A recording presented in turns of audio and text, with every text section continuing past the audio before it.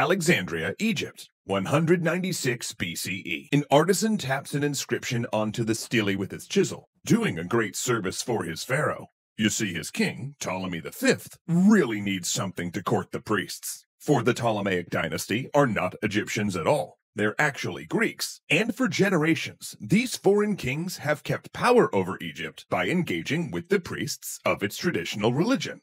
So this inscription is the Memphis Decree, exempting the priestly class from taxes and from coming to pay homage to him. A gesture the teenage king hopes will steady his throne and prevent another uprising. And the artisan describes the decree in 3 languages: Greek, the language of the Ptolemaic dynasty, Egyptian hieroglyphics for the priests, and Demotic for the common people.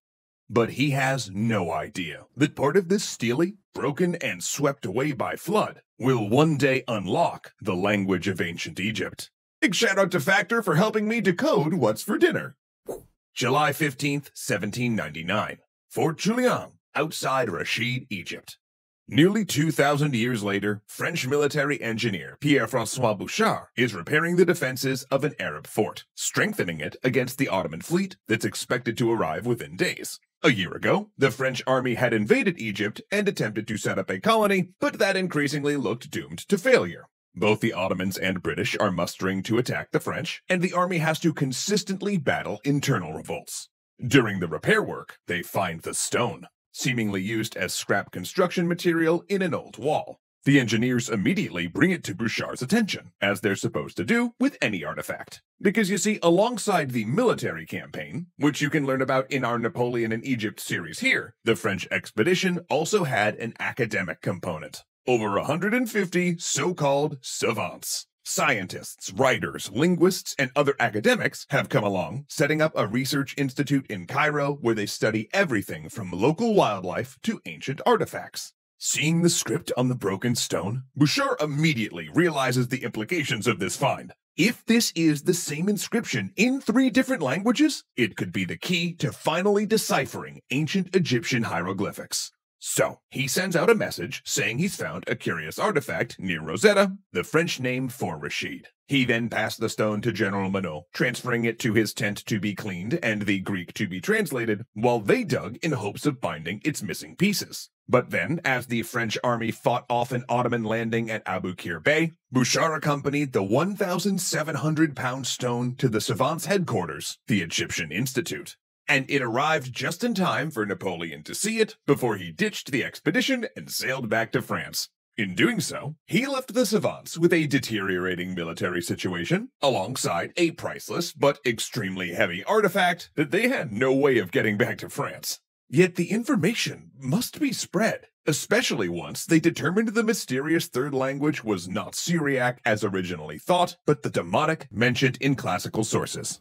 At first, they tried copying it by hand, but it proved too intricate. They were stuck until a brainstorm. Instead of copying it, why don't they just smear ink on the front and then press it with paper like it was a printing press?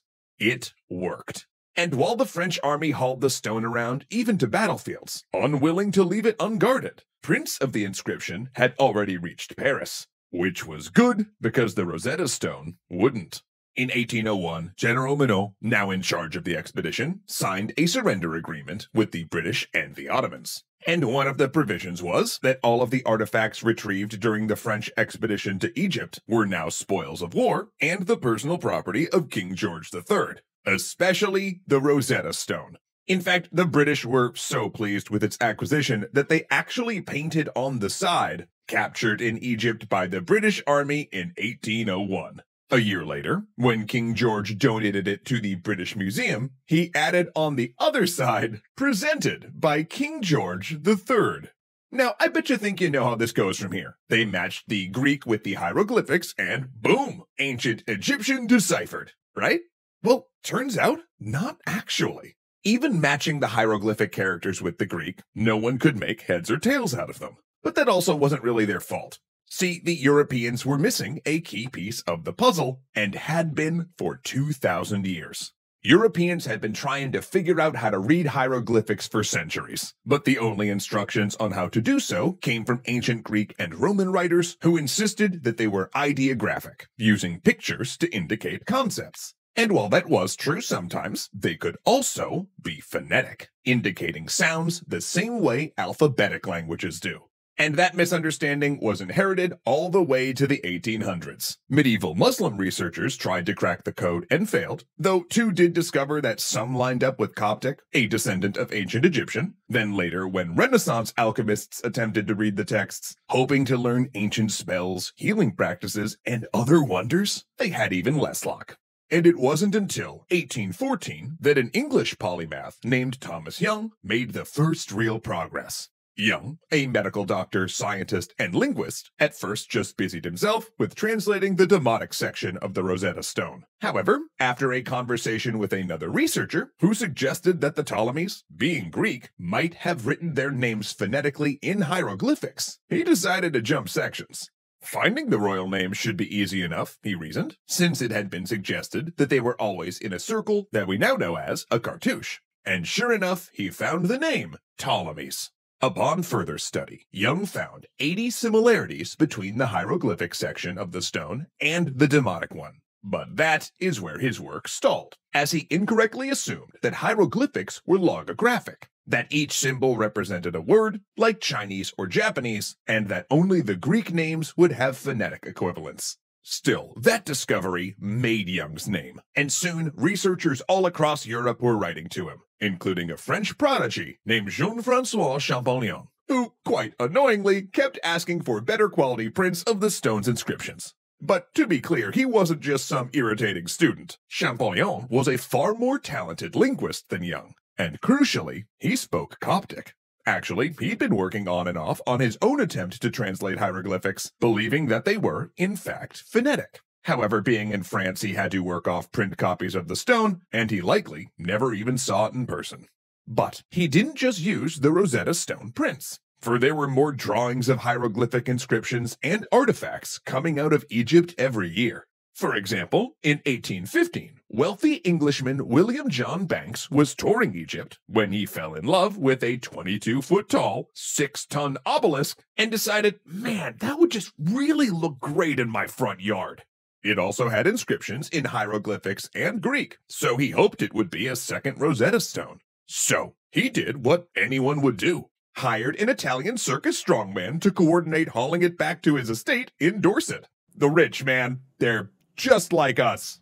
Meanwhile, Champollion had been hammering away, using his earlier work on demotic and knowledge of Coptic to reconstruct theoretical cartouches of common Egyptian royal names. His hope was that these cartouches, should he find them in inscriptions, would gradually unlock more hieroglyphic characters. This he did while also feuding with rivals and periodically going into exile for his continued support of Napoleon.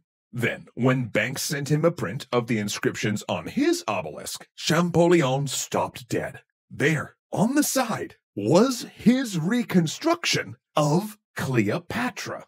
He went into a feverish blitz of work and began to realize that Egyptian hieroglyphics were a mix of ideographic and phonetic characters. And it was 1822 when it all clicked.